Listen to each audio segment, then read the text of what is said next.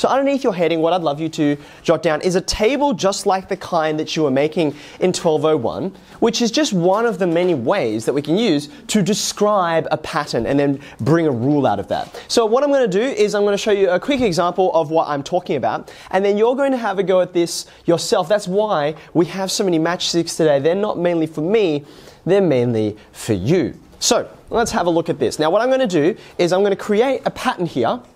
And what I'd love you to do is two things for this first example. We're going to draw the pattern as it grows, and then we're going to create a table that corresponds to that. Now we're just going to work this first example together so that when I give you a few that I'm not going to work through with you, you'll know what to do. Okay, so let's start off real simple. We're going to begin, let me see that, yes, fantastic. I'm going to begin with, I'll move over a little bit so you can see it there. So we've got these matchsticks. Actually, I need to be a little further over this way, it looks like. Okay, so yeah, that'll do. I think that'll be enough space. So you can see this is my first shape. So this is going to be shape 1. So I'm going to go to my table. I'm going to say shape 1, and you can tell me how many matchsticks it requires. It's just 4. Fantastic. So this is a relationship between the number of shapes, the number of matchsticks, and I'm just going to make this pattern grow. Now I'm going to do a really simple one for this first one. So the next one I'm going to put on, let me see if I put this in the right spot. I'm going to move it up a little bit actually. Up is down on my screen. So yeah, sorry, you're just a bit too high. There we go. Okay, here comes the next one. Could you please draw this as a separate shape? So you'll need to draw a whole first copy of this one, and then your second shape will include both of them together. So shape number 1, you can draw it up. You've already done it probably. And then shape number 2 is both of them put together. So I'd love them to be separate. So this is shape number 2. And again, you can count how many matchsticks it requires. All together, I've got 8. Fantastic. Okay, one last one, bless you, to establish the pattern, and then we can go from there. Here we go. Okay. So this is the final one I'm going to show you in the pattern if I can get it in the right spot. How's that? Can you see the whole thing? Okay, fantastic. So this is shape number 3. And how many matchsticks have I got in total? 12. Excellent. Okay, now from here we could do one of two things. We could either work out what you think the next shape will be without actually drawing it, or we could also create a relationship, a pattern, a rule that explains what's going on here. Okay, so maybe we'll do it in order. How many, without actually constructing it, how many matchsticks will I need if I add on shape number 4, Vishaka? 3. Say that a bit louder. 16. Now, how did we get 16 without actually doing it? Louise, what are you seeing? Well, I had another answer. Yeah. Because right now we have 12, right? Mm-hmm. But then you just add 1 in between this, then you get 4. Aha, you're talking about 1 here, right? Now, I guess this is a bit tricky when you're trying to establish a pattern, right? I could have all different kinds of patterns. For all you know, I could be going up and around, or I could be going and creating just more squares, and I could put in 2 here and I'd get another square. But I am trying to make this up and down and up and down, so I'm going to continue going in this direction, even though I could validly have given that answer as well. So here's my question, right?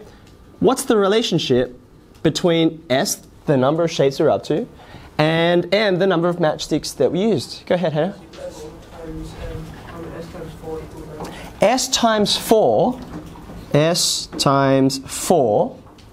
equals M. Do we agree with that? Yes. Whatever shape number you've got, you just multiply it by 4 and off you go. Okay, fantastic. Well, what I want you to do just underneath this is to write down that this is what we call a simple linear pattern. We'll explain what we mean by that middle word, which is kind of really important and unusual, a little bit later on, but for now I'd just like you to have it jotted down. Okay, now for this next one, I'm not going to ask you to write it down. I just want to give you a sense of what something that isn't quite so simple looks like. So don't worry about writing or drawing this next part. In fact, just put the pencils out of your hands and pens out of your hands and just watch for this next bit. Okay, so this next pattern is going to start the same way. Whoops. I'm a bit uncoordinated. Okay.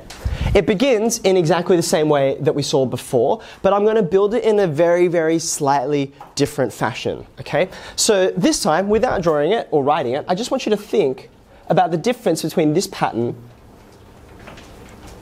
and the previous one. Here's shape number 2. So we started off the same way.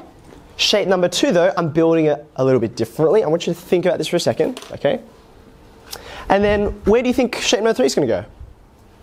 Off to the right. So I'm going to put down, let's use this one, and this one. Whoops. Okay, so this one's a little more unusual, isn't it? I still end up with 3 squares, don't I? But I'm building it in a bit of a different fashion. Okay, I'm going to hit pause. I asked you not to do the writing and the drawing just now, but now that I've shown you the whole thing, I'd like you to go through again. Create a table. Doesn't have to be big or beautiful, but we want the numbers in there. You can see the completed shape now, and you can sort of rewind back in time to see what shape 2 and shape 1 were. And then again, I want you to see if you can come up with a rule for this. Have a think. Call me over if you reckon you have something. Well, I didn't write it down, but is it S, 3s plus 1 equals to n? Interesting theory. Jot it down first. And I want to give everyone a bit more time.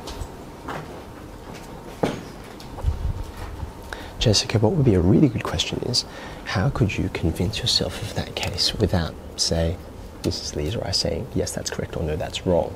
Like, what makes you think that? How could you convince a friend, for example, if that's what you think the rule is? Okay? Hey, what do you think, Sandra? Interesting. So what I want to ask you is, how can you tell whether this is correct or not? I wrote down, so I did the same thing that you did, like count the squares and count the matchsticks, and this is pretty much the pattern that I got. So one of the great ways we can know whether a pattern is right or not is to see what happens for the next one and continue. Okay.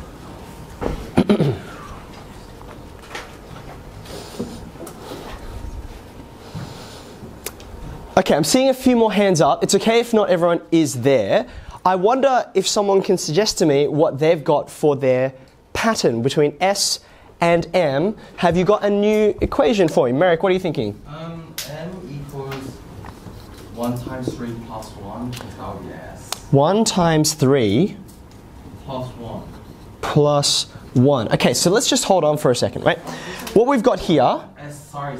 S times 3? Yes. Yeah, okay, before we go on to that, what have we got here? Well, this is an explanation of the rule, but in a specific example. This would be which shape number? This is the first one, isn't it? Because 1 times 3 plus 1, that's 4 matchsticks, which is the way the shape began, yes? But what we want to do is say, what about for any particular shape? What for 2, for 3, for 4? So we put our S in here. What would be a way we usually actually don't write S times 4 or S times 3? We have a shorter, lazier way of doing it. We usually say 4S here or 3S here. Does that make sense? Okay. And maybe you already wrote that down straight away. Now, what I'd love you to do is to label this one as, well, it's not just a simple linear pattern. We had to modify it a little bit. You see, we didn't just use multiplication. I had to include this other operation. I had to do some addition as well. And you could do subtraction too, depending on the pattern you create. All right, now I've shown you 2 patterns. I'm going to show you one last one, and this time we're not going to write anything down at all. I'm just going to show it to you. Okay, so I'm going to start off as promised, like this. We all start off like this. But now the next one I'm going to put on is going to look a little different.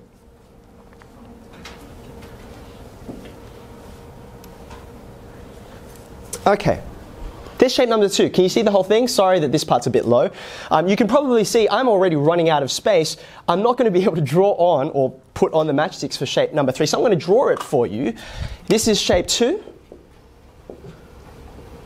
What would you predict shape 3 looks like? How could we add lines onto here? Dave, what are you thinking?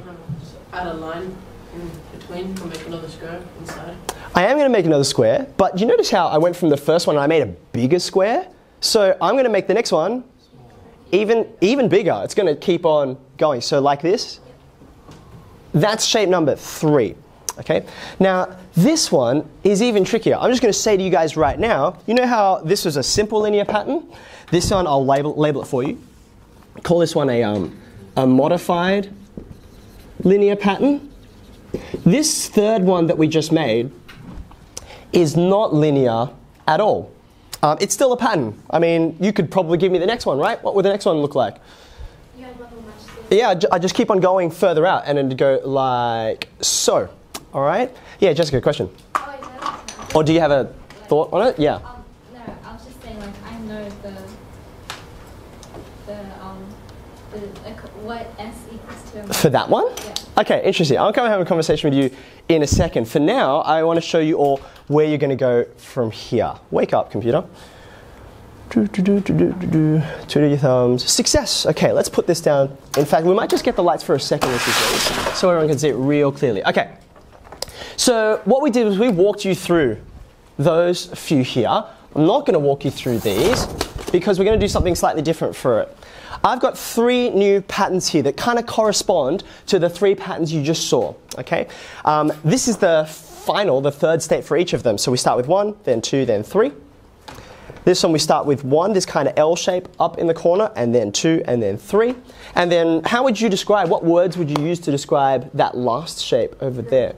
It's kind of like a pyramid, right? And it's starting from the top, and it's going further and further down, and it's getting bigger and bigger and bigger at the base. Okay, so here is what we're going to work on together. And for part C, I'm going to ask you to actually work in pairs because I do not have enough, even though it's a lot of matchsticks, it's not enough for every single individual. We're going to have a disaster on the tables. So here's what I'd like you to do. For these three, what I'd love you to do is create the table just like we did before, but do it up to the 6th shape. I'm only showing you up to the 3rd. I'd love you to do 1, 2, 3, 4, 5, and 6. For the first 2, just like we did just now, I'd love you to come up with that rule that relates the number of shapes to the number of matchsticks that you use.